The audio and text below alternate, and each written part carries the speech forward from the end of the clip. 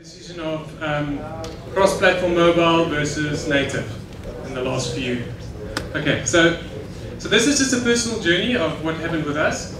And please, when I talk about the JavaScript stuff, if you've got something to add, please pick up and let us know your opinion as well. Okay, so we're three people. It's two founders and one person working for us. We're a bootstrap company. We started in August 2011. This is Worldwize service that I'm talking about, by the way. And we're basically a startup. So what do we do? Okay, so survey data gathering up in various parts of Africa, and still most places around the world, is done paper-based. And this is actually astounding because during this kind of data gathering, we gather lots of information, like literally 300 or 400 fields. And we have to, at the end of that process, we bring boxes and boxes of survey back to the office. And we have to try and transcribe and understand handwriting and get all this stuff into a system, and then it becomes available for analysis. And I mean, this concept obviously has been realized by a lot of the marketing research companies. They've moved on to mobile solutions. But strangely enough, there's a huge group of scientists out there who haven't actually gotten onto this whole thing. So what we did is we built a mobile app that allows science-level social data gathering. And obviously we have built in a whole lot of stuff to ensure that the data is valid. We take GPS points, we take photographs of everyone we interview, and we have them sign. So this gives whomever we're doing research for the confidence that the data that they're actually looking at is valid, and also we try and ensure that we can show a due process, and we have a shorter process as well, which is much better. Okay, so this was our old app. It was developed by some software developers in India, that we got through Elance. Who's procured developers through Elance? Okay, yeah, I'm keen to hear your experiences. Okay, so it was a native iOS app. It looked quite nice, but it was pretty buggy. We saw behaviors that we just couldn't understand, and the other problem was that we didn't know what was going on. It was all a black box to us. So when we requested something, it would take 3-4 weeks for them to solve it. And in between, we had to, deliver, and we had clients and stuff like that. Okay, so we started to look around. Last year, this time, I saw a presentation about Toby Kurian, For the Love of Android. Did anyone see that presentation? Oh, I mean, it really opened my mind about some options out there, and I started the process of investigating what we should do next. So right at that time, there was a big debate that was happening when we had to make our decision at the end of last year. So Mark Zuckerberg famously said HTML5 is not ready for mobile, and there's several reasons why that happened, which I'll get into just now. And then a company called Censure came back, and they took real offense to this comment. So they built a Facebook clone, or Fastbook, and they made it purely in HTML5 and JavaScript, and it performed wonderfully. So they kind of struck back with their own, with their own blow to this whole debate. And in the middle of this, I was trying to make a decision. Should we stick with our iOS app and maybe do an Android app, or should we go cross-platform? Okay, does anyone know what the problem is with HTML5 JavaScript? The JavaScript part. Yeah, so JavaScript is actually, for a mobile environment, it's not a good idea. So mobile devices, depending on what you've got, could be between 5 and 10 times slower. You've obviously got far less memory than you do on a desktop.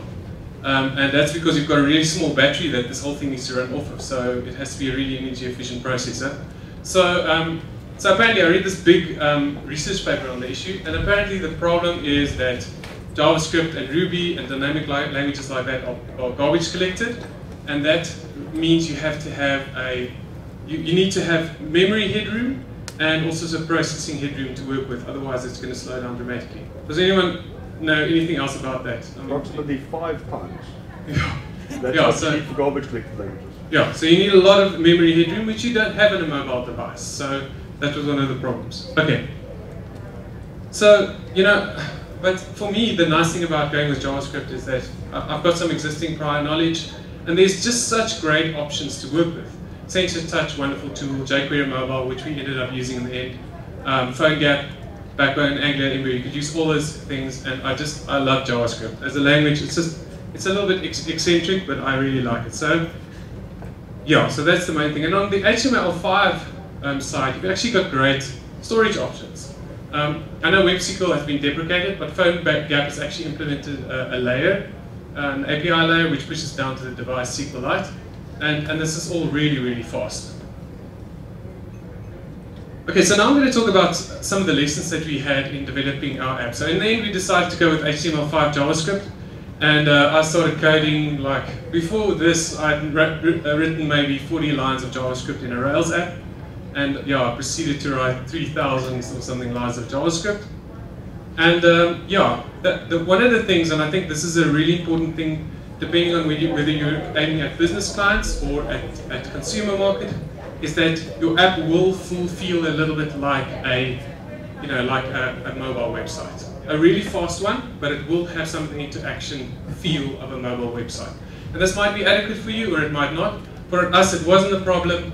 We just liked it the way it was, and we were okay that the screen loads and things like that felt a little bit like a mobile website. Okay, so one of the things that Facebook did wrong is that they sent and received HTML and CSS and all kinds of things. The only thing you want to send and receive with your app is JSON, nothing else. It's pure data. You send and receive data. All the HTML templates, all the CSS, everything must be baked into the app, and the only thing you should be exchanging with the server is just data. Okay, next lesson that we got is you see CSS for GPO involvement. So if you use this, so on jQuery Mobile, you've got this, you usually have div containers for your individual pages, and you just add a kind of WebKit transform piece of CSS there, and what it then does is it forces 3D hardware acceleration in your CSS, which is extremely useful and makes your app a lot faster. And all these things, all these little things made a huge difference for us in terms of speed and performance. And this was the first thing that really made a huge impact.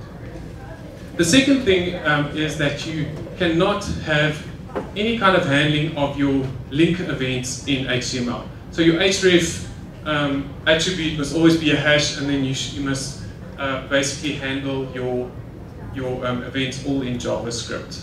Has anyone else got the similar experience in terms of performance? Okay, there's some nods here. So rule number 2, basically just handle all your events in JavaScript. Okay, the other thing is that, so I'm sure a lot of people have comments about this, but I didn't know this, but when I started developing the app, somebody explained to me that when you have a click event with jQuery, that actually bubbles up all the way to the highest level elements, your body elements, and maybe even higher, I'm not sure. And what you should do is, to avoid all this processing and tracking going on, you should disable that, and you should not have the event bubbling going on all the way to the top, to the body container, or as far as it goes. Does anybody use this on a regular basis? Okay, so yeah. So I mean, all the things that I talk about are well known, well researched. You just need to go and read up on them. It's pretty standard stuff. Okay, so what did not work in our app? So funny enough, we have to have a signature pad. And my first iteration was to implement it in JavaScript using a jQuery signature kind of piece of code that somebody wrote. Has anybody seen jQuery signature? Okay, jQuery signature or something. So we did that, and what I found was that the performance was actually quite bad. So as you're drawing your finger, what it actually does is generate a huge JSON data object with a series of coordinates. So the start coordinate for the first point, the end coordinate for that same line, and then the start coordinate again, the end coordinate. And doing this all in real time was just too cumbersome for the JavaScript to do. So we actually had to implement the signature in local code. So there's a Objective-C implementation for our iOS version, and then there's an Android implementation for our Android version. So this really didn't actually work with HTML5 and JavaScript. Okay, so the other thing that didn't really work was jQuery Mobile's transitions. And also the canvas element. So anything in HTML5 that has to do with drawing or rendering, I definitely would recommend it for a cross-platform app. But then again, most people's apps basically do what a website would normally do. And in that case, I think it's a perfect thing to use. And then to give an example, what jQuery have is these transition events to make it look like like a custom interface. My experience is that they don't work so well. They stutter, sometimes pages flow over each other, so we just disable transitions completely. And the user interface is actually a lot better because of it. Okay, so the result is this. This is the new version, and it looks almost exactly the same between Android and iOS. And we found the performance to be extremely good. For example, when we save a huge response instance, it saves all the stuff to file system, passes the JSON, goes and retrieves stuff again, passes the JSON again, and shows it to you. And it all happens astonishingly quickly. And I think the reason for that is because in PhoneGap, PhoneGap actually pushes those events down into native very quickly. So the wrapper, the PhoneGap wrapper, is just such an awesome way for you to implement really, really great functionality for your mobile app. Okay, I'm going to show you just a bit of. Okay, so yeah, thank you. Before I show a demo, I might not have time, but okay, so I've got 5 minutes.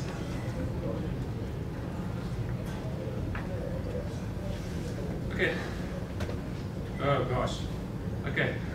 So the native iOS emulator doesn't work so well on the screen, but basically when we load events, you can see, I mean, okay, it's desktop at the moment, which is a lot faster, but our loads events are extremely fast. I mean, it might be 30 or 50 milliseconds slower than they are here, but it's still, you know, to go from screen to screen is still quite fast.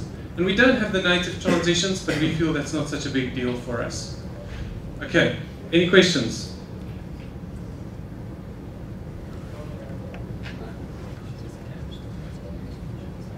Anyone?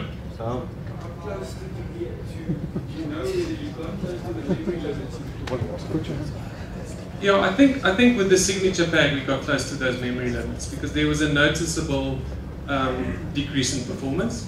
And the other thing that we noticed that really pushed the memory is if we push buttons, start push buttons really fast after each other, like literally go like this, then there seems to be a lag in the in the processing, and they all get processed, all events get executed, but just there seems to be like a lag that builds up if you press buttons too quickly. And so you've got to wait for screens to render before you do anything. But other than that, we found the app to be quite fast. Does anyone else have different experiences in their mobile development? Yeah, sure. Is the data stored on the mobile devices? Yes, the data is stored locally. So we use local storage for certain variables. There's also a SQL database running on the app, on the device, and we've got file storage. So all the responses. So when we generate a question, we get a question template, which is a JSON, basically a JSON string written on a text document. And then when we create responses for that text, it just creates more text documents.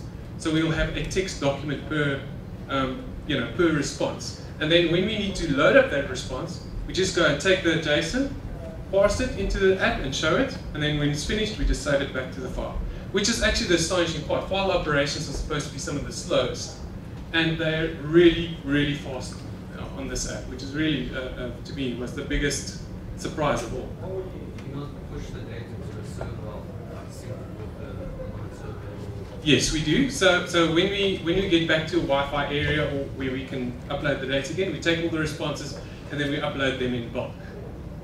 And that's, I mean, because we're sending JSON data essentially, also that's quite fast.